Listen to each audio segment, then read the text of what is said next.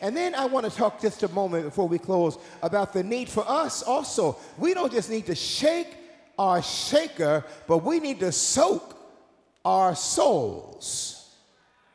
Shake your shaker and soak your soul. You know, I had an accident, as y'all all know, with this leg, and it's, thank God, it's healing, but if you look very carefully, my knee is here. This is my real knee, and all of this is swelling.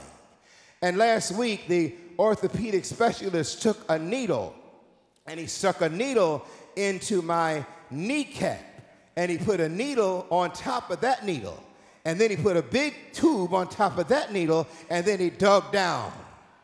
And he said, now this is going to be a little uncomfortable now, even though you gave me Novocaine, it's going to be good because I'm going to have to kind of move the needle around there. And when he finished, there were like 4 big tubes. They called it, I think, hematoma. It was all dead blood, and the 4 different layers of epidermis or epiderm, all that stuff is all up in here now. It's all soft tissue, and it's just going to take time. And I go back next Monday, he's going to take more. But he also said, get into a tub and put some Epsom salt in the tub. It will soak out the infection.